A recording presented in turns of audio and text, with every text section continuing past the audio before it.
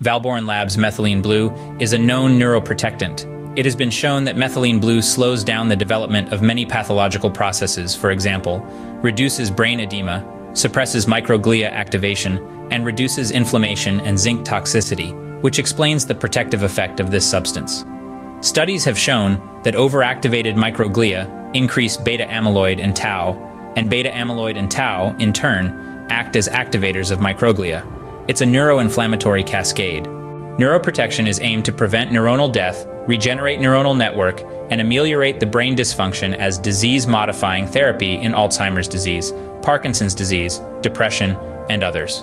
Neuroprotection involves different measures including optimization of oxygenation, ventilation, blood pressure, blood sugar, body temperature, intracranial pressure, and electrolyte levels, modifying the diet to reduce or eliminate sugars and carbohydrates. A known risk factor for developing a neurodegenerative condition is obesity. Researchers have shown evidence suggesting a high-sugar diet causes insulin resistance in the brain, reducing the brain's ability to remove neuronal debris, thus increasing neurodegeneration risk. Recent findings suggest that high-sugar diets can lead to cognitive impairment, predisposing to neurodegenerative disorders such as Alzheimer's disease. There has been much concern regarding the role of dietary sugars, fructose, sucrose, in the development of type 2 diabetes. Accumulating evidence has also demonstrated a connection between type 2 diabetes and Alzheimer's disease. The risk for developing type 2 diabetes and Alzheimer's disease increases exponentially with age, and having type 2 diabetes increases the risk of developing Alzheimer's disease. In fact, some clinicians called Alzheimer's disease type 3 diabetes.